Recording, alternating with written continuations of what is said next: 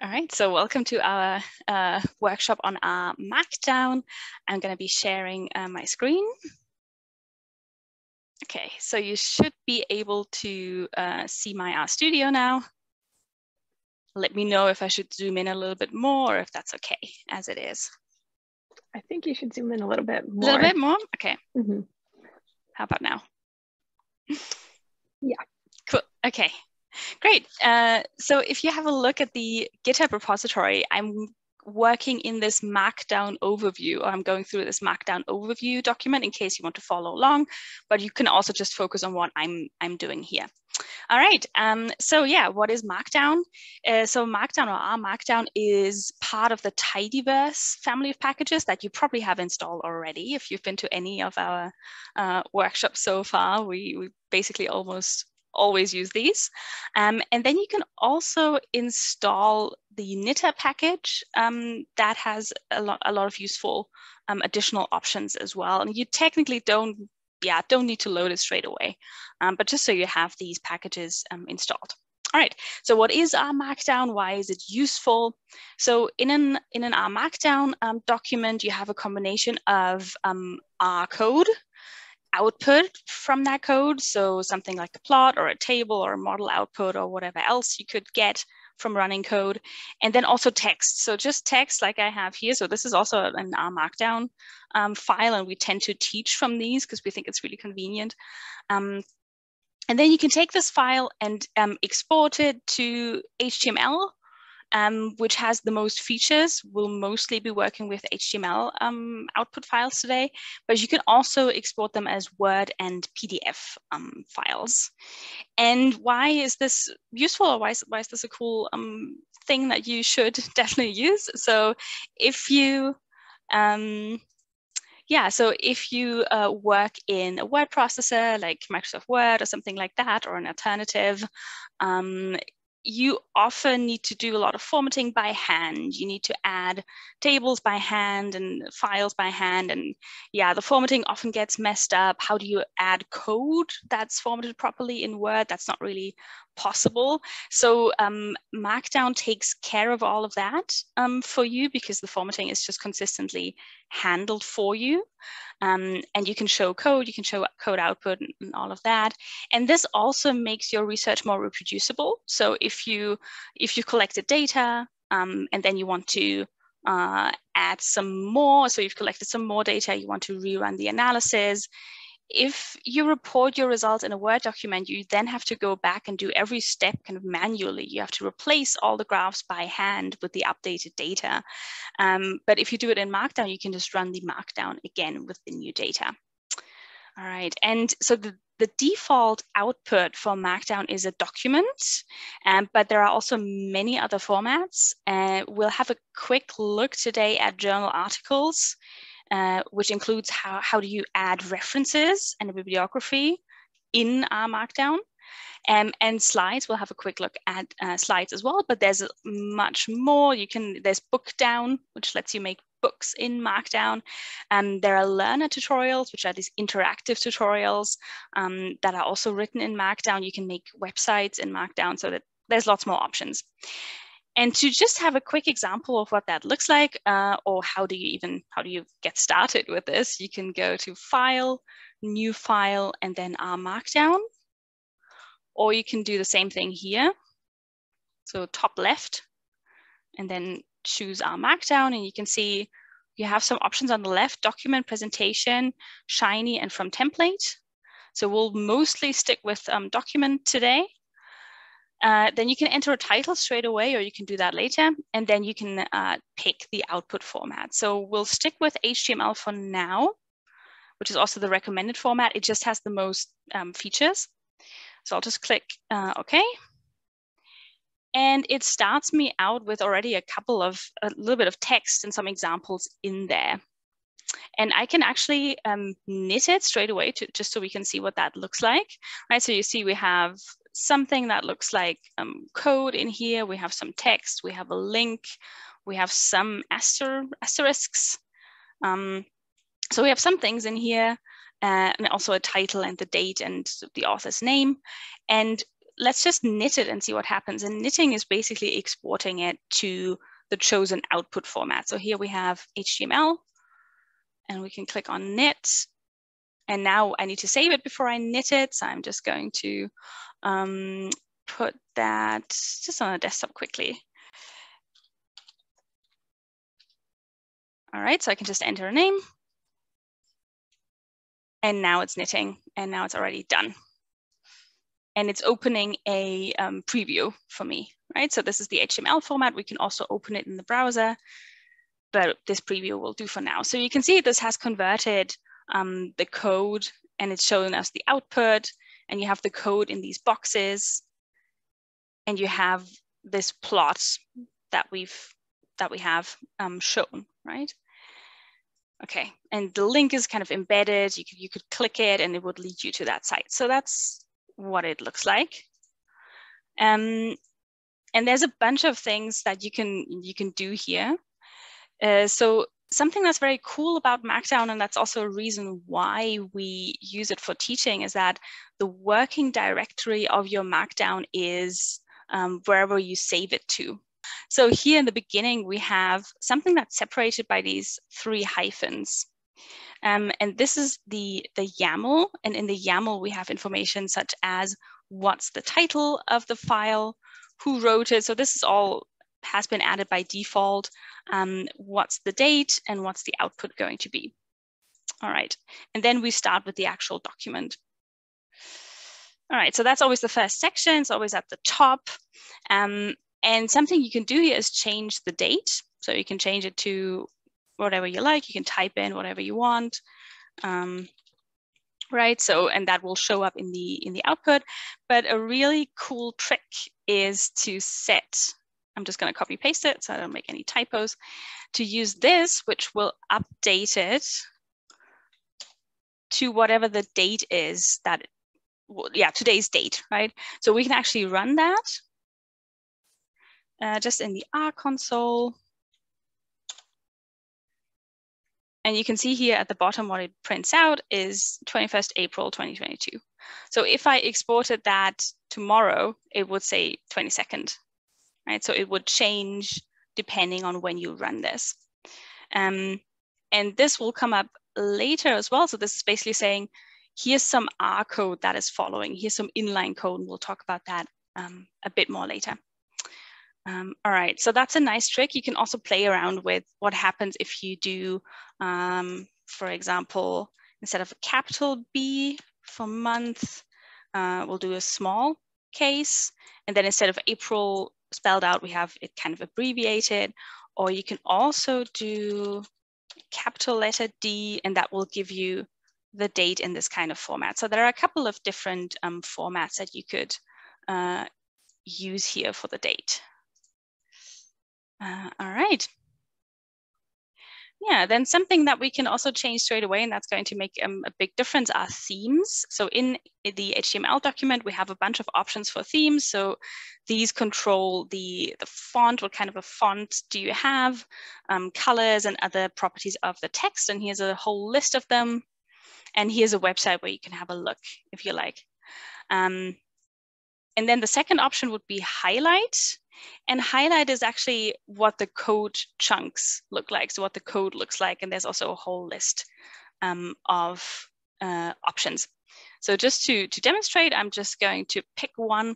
And what we need to do here is add a line break after, oh yeah, we need to add a colon and then a line break. And you can see that it gets indented. So I've added a line break after output and a colon after HTML document, because I'm now adding more options that have to do with this HTML output.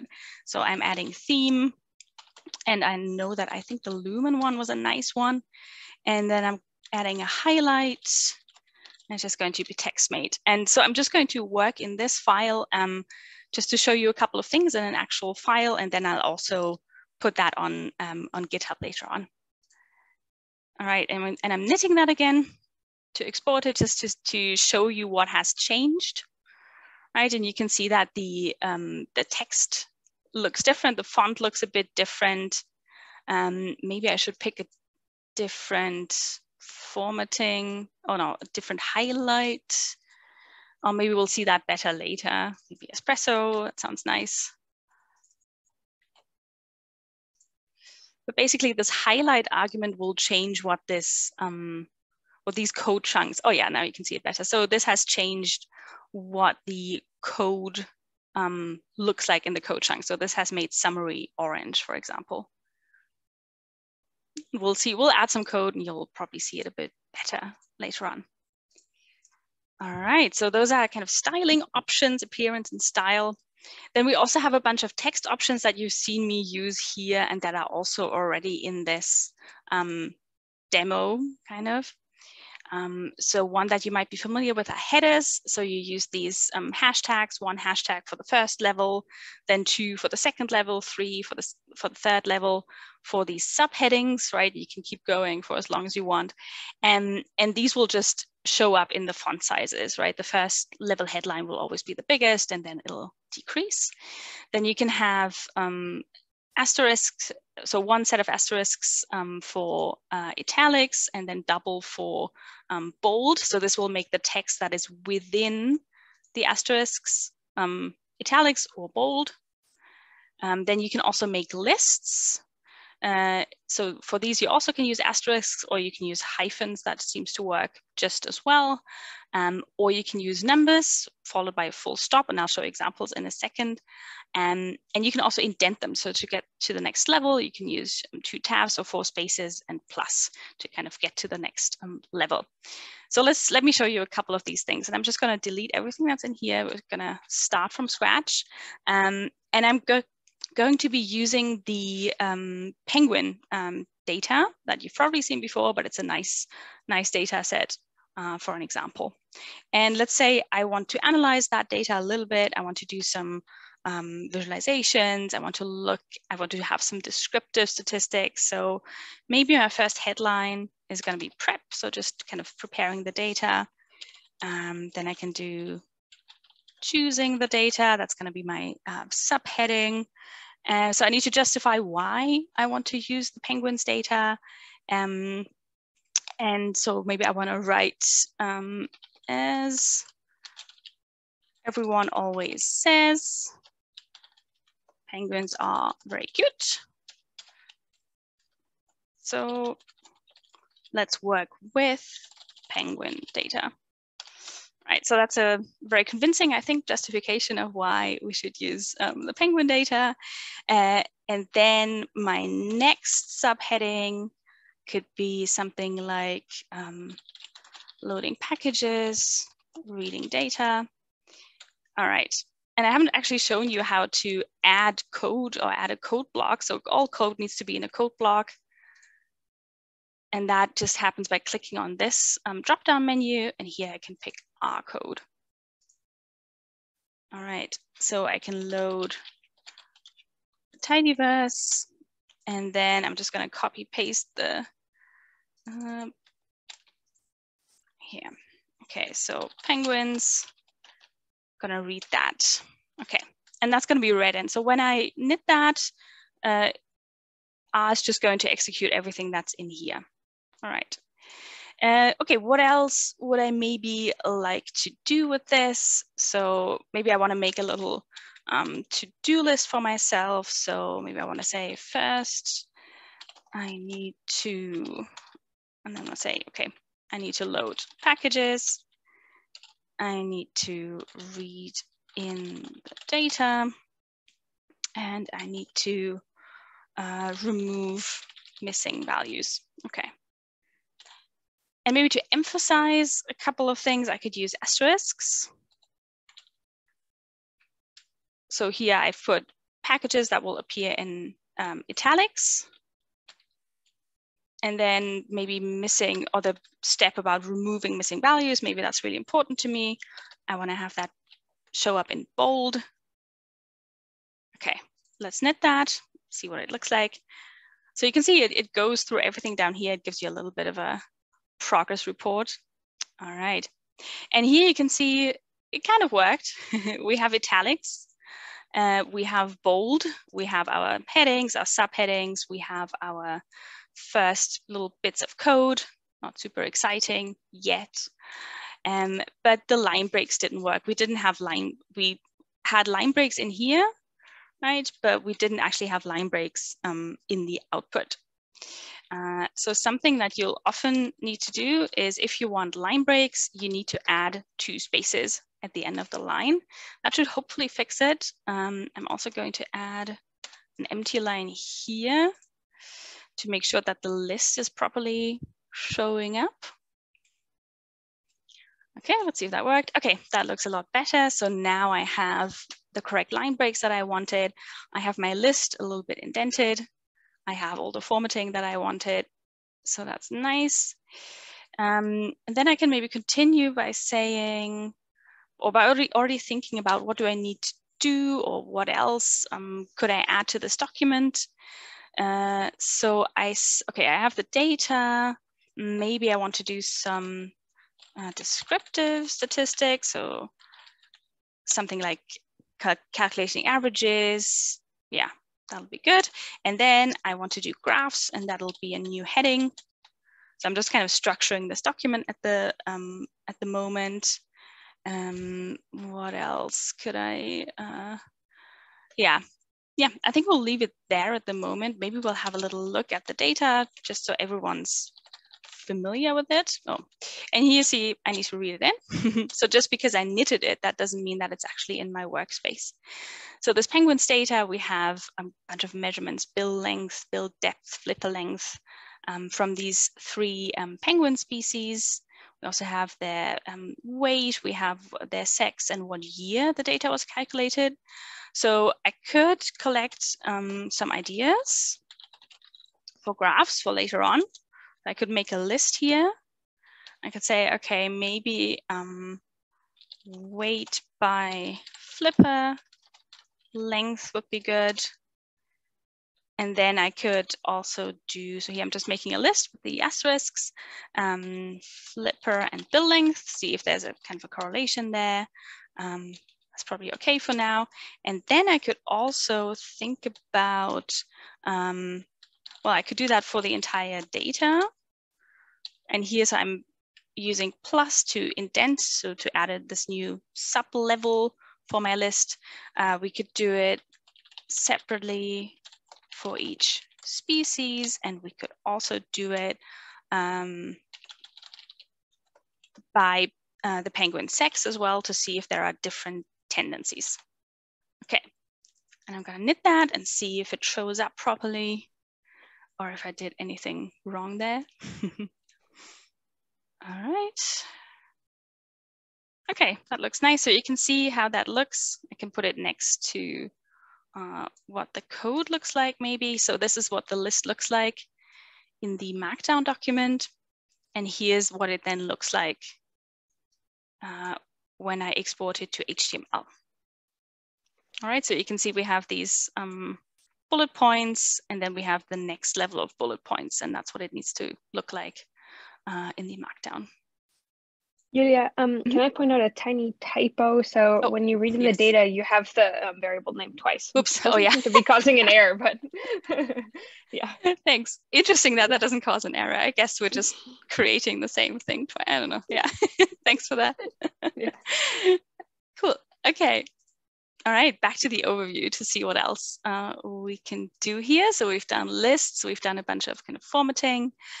We can have links. And we can just add the links as they are. But if you, in a document, if you want to have some other text or something like click here, and then you click there and it takes you to the Markdown website, then this is the format that we need to use. So put it into square brackets. So the text that you want to see in the document, put that into square brackets, and put the text of the actual link into round brackets right next to it. All right, so here maybe we want to attribute the source of the data in our actual little penguin document. And I can write something like more info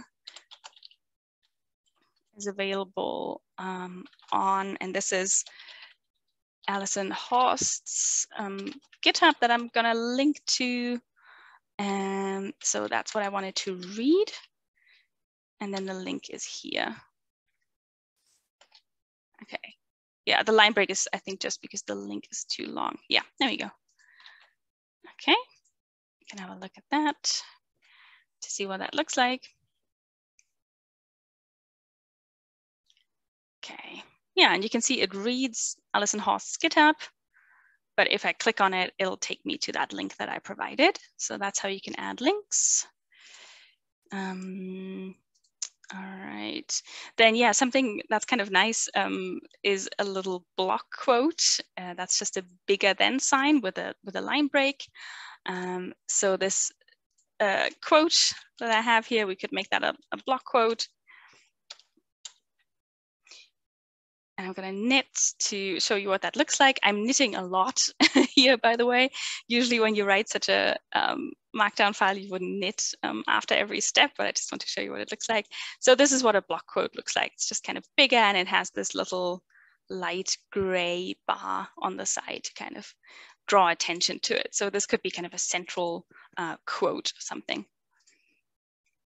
Okay, then line breaks and empty lines. So line breaks, I already think I mentioned that you have to add these 2 spaces at the end of the line. Otherwise, when you export, when you save to HTML, this will be ignored, right? It will just continue in the same line.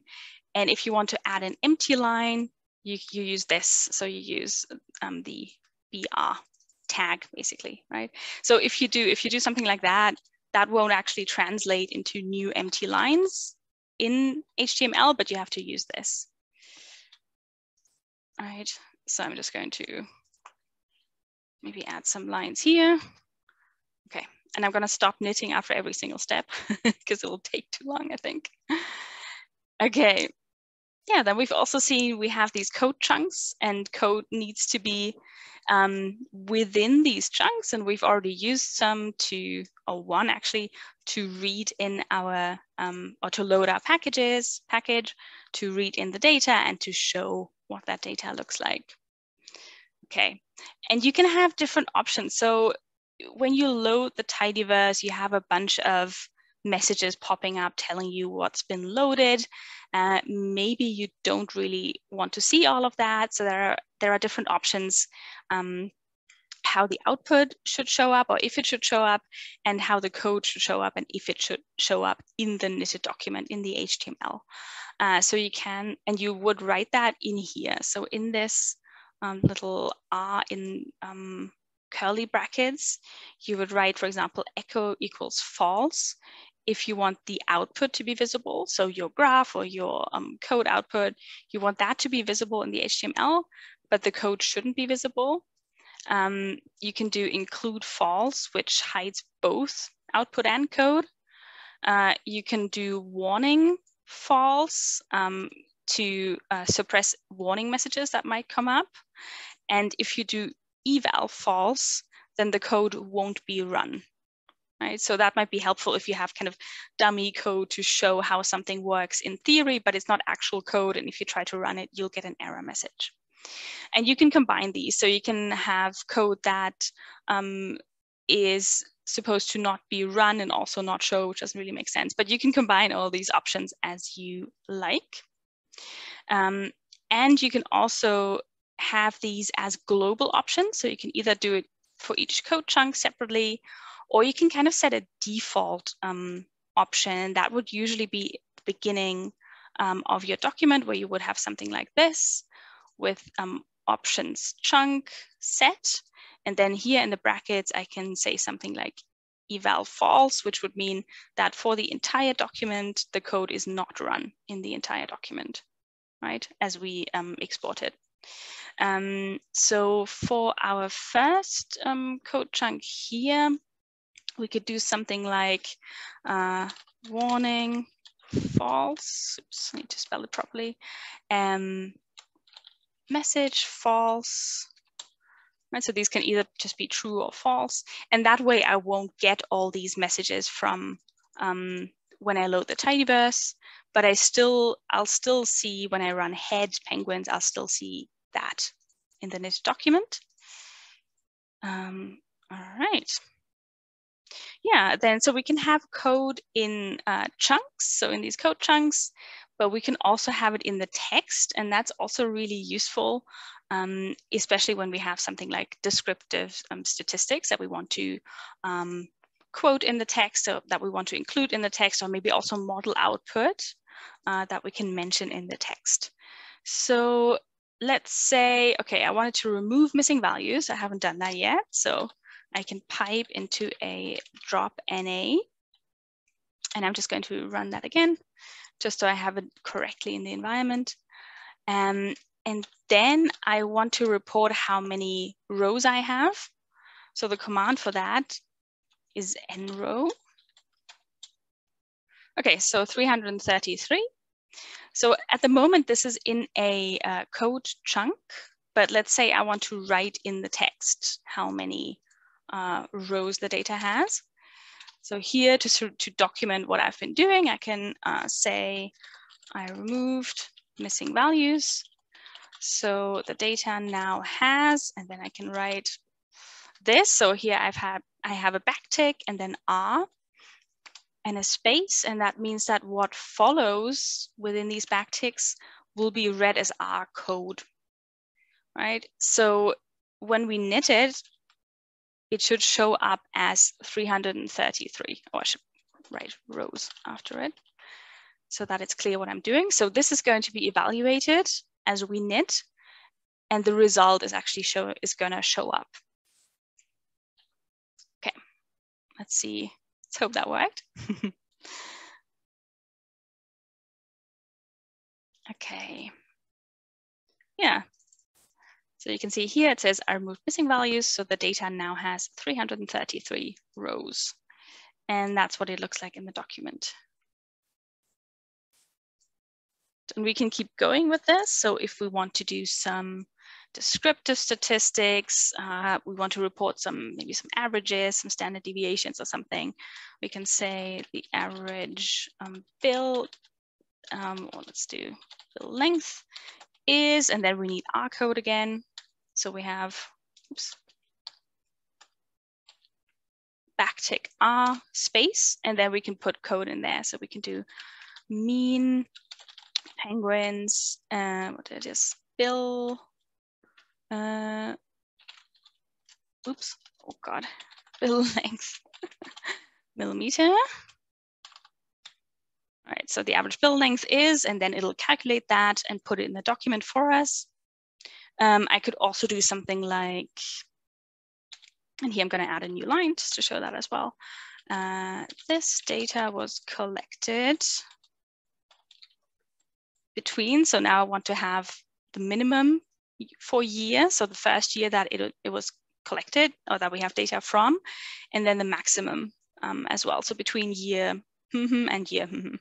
So between, again, we need R code, min penguins, year, and then again, R code, max penguins, year. Oh, I'm missing a closing bracket. Yeah. Exactly. What are you about to say? Thank yeah, you. exactly. Thank you. That would have been an issue. Yep. Okay. Yeah, let's try it. Yeah, I'm used to the brackets automatically being closed for me, which is not the case here. Okay, yeah, so looks like it worked. So now we have this output of the average bill length, 43 point something millimeters, and the data being collected between 07 and 09. Okay, so that's inline code. And that's also actually, a question. Yeah, that's also actually what we've been using for this date to put in today's date. The question? Yeah, there's also a question if you can include like multi-line code with pipes in the inline quotes or in the inline code, or if it only works for short commands.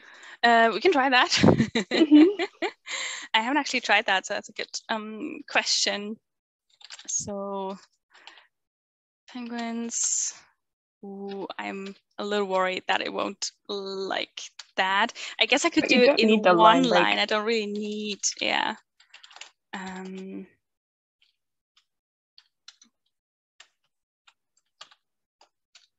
And then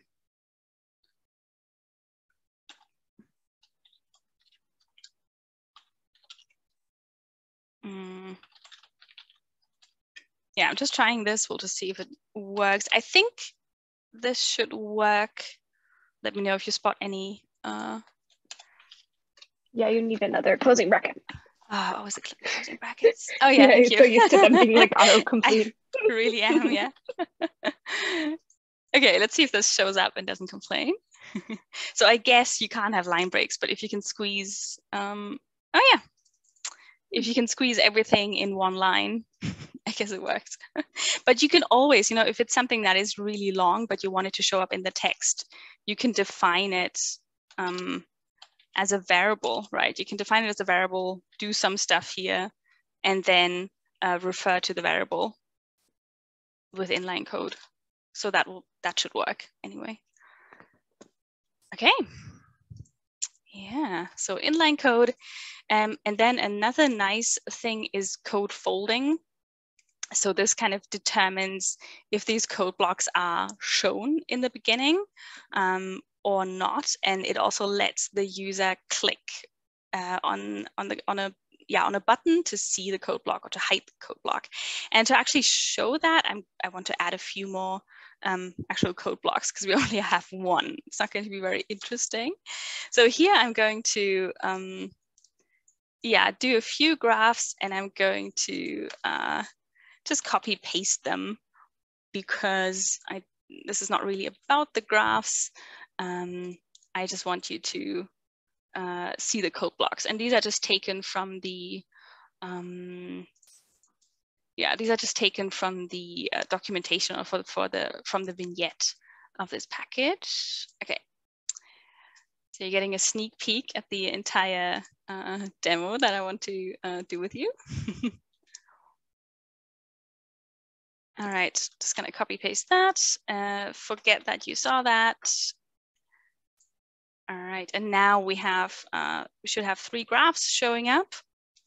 I'll just show them in the knitted, show them in this document. But what I want to add here is, so let's first in the YAML, so in this section up here, under HTML document, we can do code. Oops, I need to spell it correctly. Code_folding. And then I can say true or false again. Oh no, sorry, I have to say hide. That should work. All right, so let me show you what that does. So here I'm saying hide all the code blocks in the HTML. And you'll see what that does in a second. All right, so you can see my text is still there, but all the code is gone. Well, this one isn't because I have an option I'll show you later. But here we just have graphs. We don't see the code. We just have the graphs. But we do have buttons now. So here we have one at the top. If we click on that, we can choose show all code or hide all code. And then here where we've read in the data, we also have a button. And if I click on that, it shows me the code. And then I can click on hide and it hides it again. Okay, and now what's happening with this, where we do have some code by default. If I go to that, I have an additional option here where it says class source equals fold show. Right? So that's in these curly brackets, and that's an option just for this code block that overrides the default. So by default, everything's hidden. All the code blocks are hidden. They are still being executed, but they are hidden and you have to click in order to see them, except for this one because of this option, right? So this just overrides the default and actually shows it instead of hiding it by default, right? And you can, again, click the button to hide it, right? So you can set these defaults in the YAML, code folding hide or show. That's the default. And then in the curly brackets in a code block, we can do fold hide or fold show to override the default just for that code block. You can see this is the file I'm working, the HTML demo, and I have a picture here that I would like to include in my file. Right, so just a quick, nice little illustration of these penguin species that I would like to put into my file, and I would like to put it just underneath the descriptive statistics because this is kind of empty. Okay, and there are two options here. We can use a code block and include graphics, and this is from knitr, so you need to have knitr loaded, otherwise it won't work. And then I can just type in my file name, if this is saved in the same place, which for me it is, same place as my R Markdown file. If it's in a subfolder, I can always type in the subfolder name with a slash, and then the file name, and then R knows to go into the subfolder and look for that picture there. So that's include graphics, that's one option. And then in the code chunk, you can use something like figure width or height, and that'll be inches. Or you can do out width, oops, out, I think dot, yeah. And out height, and that will be in percentages, right? So percentages, and that means it'll kind of adjust as you adjust the size of the document. I'll show it in a second in the demo. So that's one option, include graphics in a code chunk. And the other option would be to do this. So to have an exclamation mark, and then to have square brackets, and this will be kind of a description of what you're seeing here. And then the file name in round brackets. And then here I also have a width argument. So what should be the width of that file? So I'm just going to copy paste that over just so we have a little bit of an illustration. Also want to add a new line here. Yep. Yeah, let's have a quick look. We also still have a couple questions about the code folding, but I'll let you load this. I'll let you finish up this part first. Okay, and here we have our little picture. Okay. And again, this alternative of include graphics, that works really similarly. Yeah, the questions. Yeah, so the first one is for the hiding the code, the setting in the YAML. Does that only work if you have an HTML output? Yeah, that's one thing that only works if you have HTML. Otherwise, in Word or PDF, you don't really have the interactivity of allowing a user to click on hide or show code. Yeah, that's why that only works in HTML. And there's also the question about what's the difference between code folding equals hide and echo equals false in the code blocks? Yeah, let's have another look at that. So echo equals false, that just shows the output, but it doesn't show the code, and you have no way of looking at the code, right? The user, if you send that file to someone, they will see the output, your graph or whatever else your output is, but they don't have an option to click on something to see the code, right? So that's kind of the difference between the two. So this is not interactive, and code folding is interactive for the person that you send it to. Good so far? Okay. Nice, yeah. So then we have table of contents, which is also super useful. And this is something that you do in the YAML. I'm just going to demonstrate it, I think. So this is also something that needs to go under HTML document. It can also go, yeah, can go here. And so I can say TOC, table of contents, is true. I want that to show up. And then I also have a couple of additional options. So right now, our headlines are not numbered. We can either do that by hand, but we can also do it really easily by saying number sections is true. Set that to true.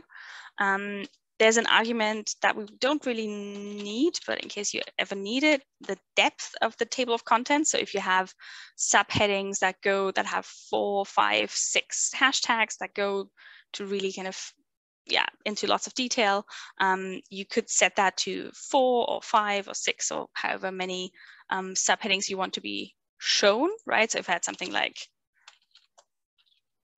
another heading, and then yet another heading, and so on and so forth.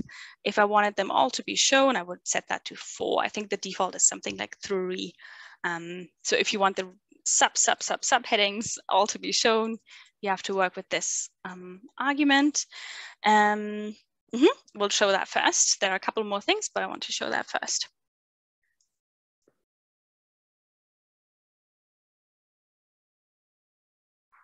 Okay.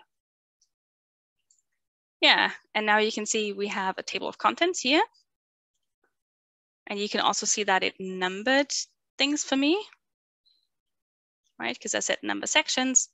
And because the depth is 4, it even shows this subheading here. And I can click on these and it'll take me to them. Okay. All right, so you can see that the table of contents is at the top here by default. But we can also change that. So we can do table of content float is true. That should put it to the left instead of at the top. So that's just a design choice that can look kind of nice. All right, so you see it's now at the on the left side, and we can click on it. But you see that it doesn't open everything else up unless we've clicked on it, right? So we can also change that. So this is kind of a sub option for these table of content float. So that's why it's indented another level and it's just collapsed false. So that just means have it be open by default instead of having it closed first and you having to click on it.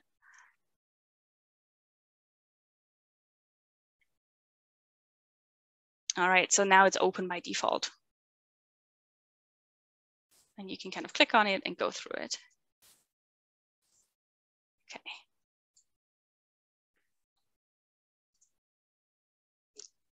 Yeah, cool. I think that's all I wanted to say for the table of contents. So that's all in the YAML. Are there questions about that? Okay.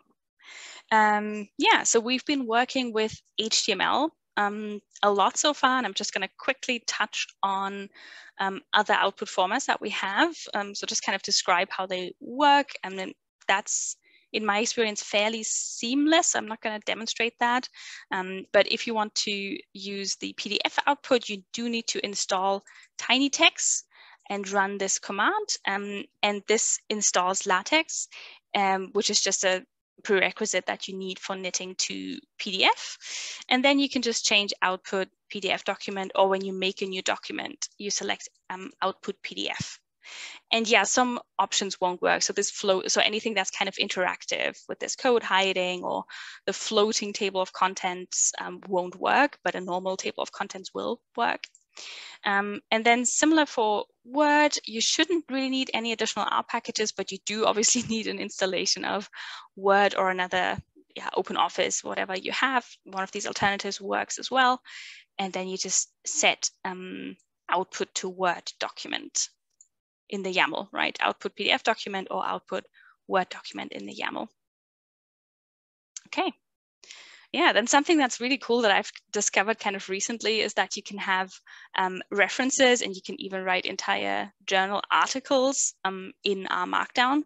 So this means that you can refer to a source that you cite and have R Markdown automatically make a reference list at the end of your file. And for that, it's really kind of necessary, I think, or easiest probably if you use some kind of a software like Zotero. So a reference management software that collects all the articles, all the books, and whatever else that you want to refer to. And then these programs have an option to let you export the citations you'll need. So if you write an article, you'll say, okay, I need all these, I don't know, 50 sources. Please export that to a file that ends with bib, so a bib text file. And I have an example here that just has 2 sources. So we're just going to open it. I'm opening it in VS Code. That's just a text processor, so just any text processor. And we have 2 sources in here. We have one article. You can see, so the type is article. That's actually the original source of this Penguin data, was this article. And then the second one is a reference to the Parma Penguins package. You can also get this Penguins data from the Parma Penguins package. So 2 references, and you can see the format here. Oops, don't do that. You can see the format here. It says add article. So this is the type of the source. This is an article. This is software. So this is kind of mixed. And then you have a curly bracket. And then you have what you'll actually need to remember for R Markdown. So this is kind of the short title for the source, and that's what you'll have to remember to put it into R Markdown. So if I want to refer to that article, I'll have to write Gorman.2014. And if I want to refer to the package, I have to remember that I have to write horse.2020. And I have to add this add symbol, right? To be able to refer to something in the text. And then I also need to tell R where to find this file, this bib file that I have open here. So this file needs to be linked to Markdown.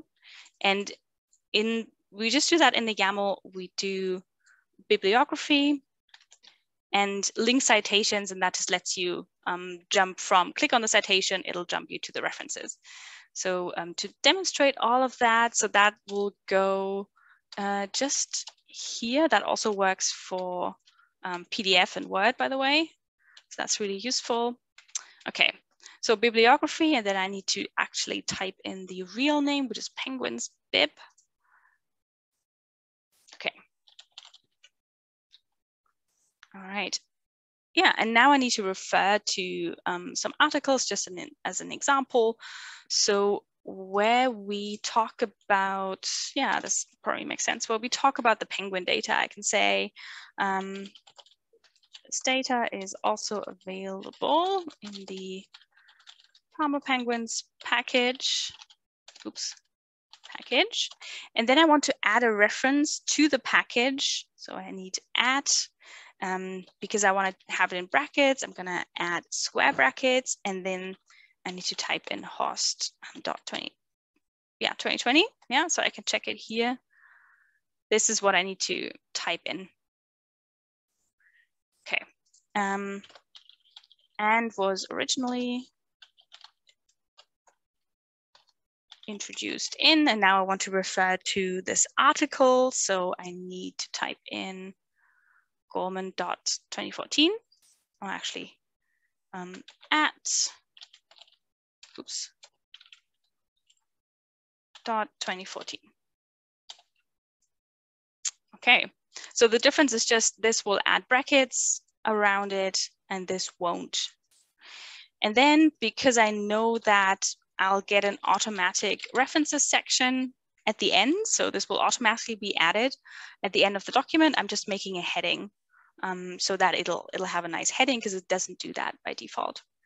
Okay, I'm gonna actually comment that out because I don't want to do that right now. And then I'm going to knit and see if it works and if it looks right.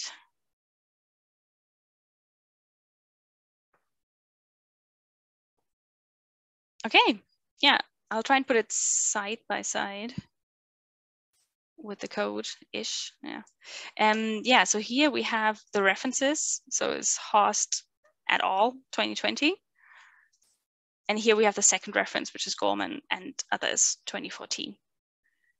Right, so this has been replaced with the full reference, and I can click on it and it'll take me to the references. So it has inserted the full reference to this article and to this package at the end of the document. So that's really useful. But what you'll notice is that this is a specific reference style, right? So this is the Chicago format. And you can actually customize this by adding kind of a style sheet that you can download here. So this is a website where you can go and write, type in whatever reference style you use. I like APA. So I actually downloaded the CSL file, and I can specify that at the start of, in the YAML once again. So that's going to be just CSL. Then I just need to say what the CSL file is called. And when I export it now, it should have changed the reference style. So you can really customize this. There are lots of different reference styles available that you can download and really customize that. So you see with APA, you don't have people's full first names, you only have the initials. So you can immediately see that that has changed the reference format. All right, questions about this? Okay. Cool. Yeah, so this is really useful. And then there's even, so here I'm not going to go through it, but you can also have page numbers. You just format it slightly differently, and you can have several references in the same brackets. And there are even these journal templates. So there's an articles package. Famously, every R package needs to have an R pun. So the articles package has templates. So if you install that, and here's also some more information, but if you install that and if you make a new Markdown, you can say from template. And I don't have it installed on this computer. I forgot to do that. But you'll have templates for different journals, basically. So different academic journals will have different suggestions on what kind of font size, if you need, what kind of formatting you need in your article and what kind of referencing you need. And this has a lot of templates that you can use. All right. And then one more thing that I wanted to show, and I'll show that pretty quickly, are slides that you can make with R Markdown. And here I'm gonna, for reasons of time, skip straight to the demonstration. So this should also be in the repository. It is. So this is the slides demonstration. And there are different packages out there. People have their favorites. I decided to have a look at revealjs, package revealjs. So you need to install that if you want to use that. And if you want to, knit that presentation. I was just curious about it, and it had quite nice themes.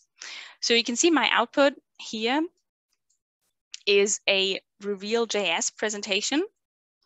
Then I have a couple of options. So these two will be familiar. So you have themes and highlights. So theme again is for font, font size, those kinds of things. And highlights is for code formatting. Then you have incremental true. So that means that when I have bullet points, I need to click to see the first bullet point, second bullet point, third bullet point, and so on. Centering for centering the text. There are different transitions, so from slide to slide. And then I can also link my bibliography. And here this is kind of very similar. So this is also kind of Penguin data and so on. And I'm just going to knit that so you can see what it looks like. And this will also give you an HTML file, I think. Yeah. So that's what that looks like. And then you can click here, so at the bottom right, or you can also use the arrow keys on your keyboard to move to our first heading, so preparation. And you can see if I click right again, I'm moving on to graphs. So you can move between the first level headings with these right and left arrows. And if you actually want to go into the subheadings of preparation, you have to click down or press down. And you can see my block quote, that works. I have my link, I have my references. So this all works. And here I have a little trick that this will only show up when I click, and I've done that by using a fragment. So that's what that looks like. So this part will only show up after I've clicked. Okay, then I can move on. So here I also have this list of needing to load packages, reading data. Yeah, so you can see we have the code showing up here. This is all the same, or very similar to what we've seen so far. And here I have a list. Let me scroll down and show you what that looks like. Yeah, some ideas for graphs. So we have a list. This is the same or similar to what we've done. And I need to actually keep clicking to see this list. And I can do that because I've set incremental to true.